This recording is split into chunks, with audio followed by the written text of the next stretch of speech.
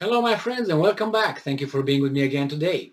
I couldn't put this in the title because I didn't want to scare people, if you know what I mean.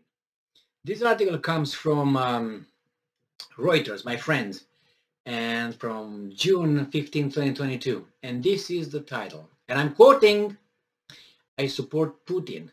End quote. Mom mourns son killed in Ukraine.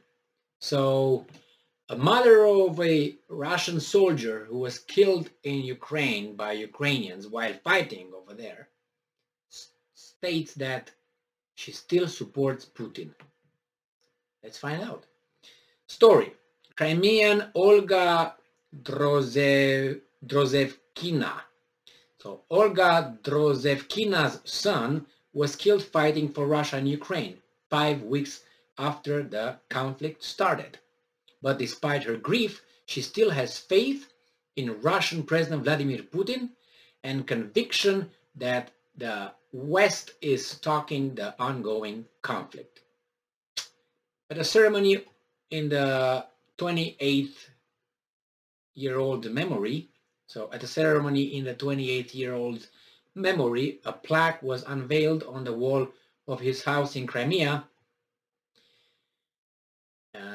And I'm quoting here, he took part in the parade on Red Square, took part in a parade in Simferopol and Kerch.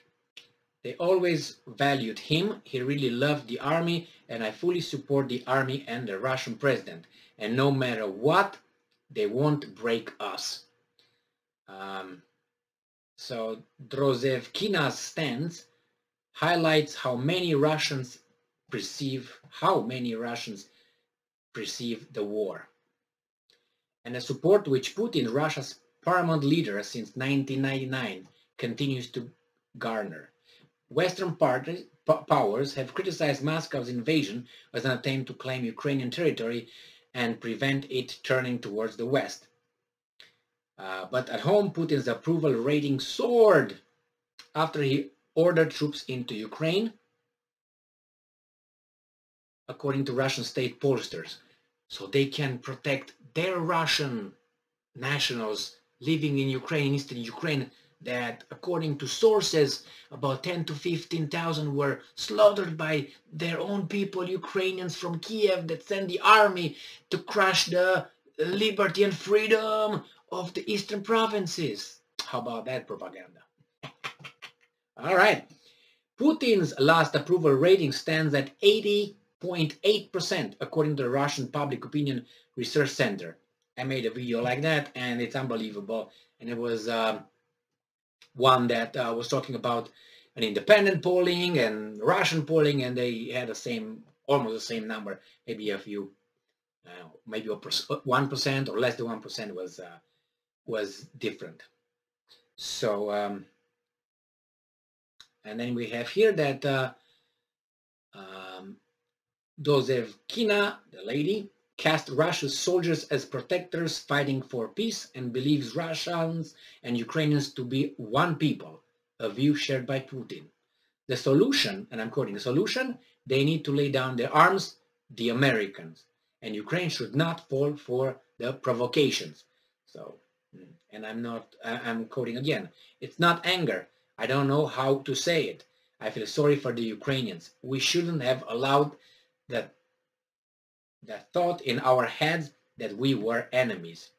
We're the same people, so I just feel sorry for them. Russia calls the invasion of Ukraine a special military operation needed to rid the country of dangerous nationalists/Nazis and degrade Ukraine's military capabilities, prevent NATO to expand, and have elections and other things and other stuff like that. Now, whoa, I almost forgot. I was about to read you something about our president. What the hell? This is from The Hill, from the same day. True coincidence, June 15th. Biden approval rating drops for third straight week in Reuters, Ipsos. So let's see what happened with Mr. Biden. My God, he's got to 39%. 3, and then it's 9 or 9. because this is 10, because you always see this. So 9. 39%. Putin 80.8.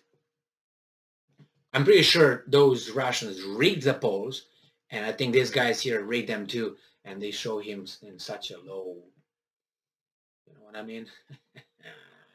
So, that's the way it goes, people. I will make a title a little bit different than the title provided by Reuters, because I'm not sure, if you know what I mean. But nevertheless, people might think that that woman is crazy. Maybe she is, I don't know. Many people might understand her. Maybe many people would not even think that's something maybe strange about it. Different people might see things in different ways, based on experience, if you want, propaganda, culture, ideals, traditions. She thinks that they are the same people. And it's not only she who says that, there are many people who say that. I will do some genetical test on them, but now I will put Zelensky to the side. And Shmuel, or is that his name? Shmuel is a prime minister. I will put them both out of the genetic testing, because they will not show, you know, they will show something else, Semitic. They will not show Caucasian. Oh my God, I say that. It's not Caucasian, because they go by different terms, but we can't say it here. We can't. Truth must wait for a little bit longer. Well, thank you very much for being with me again today. Stay strong, stay smart, look for the truth, and be just.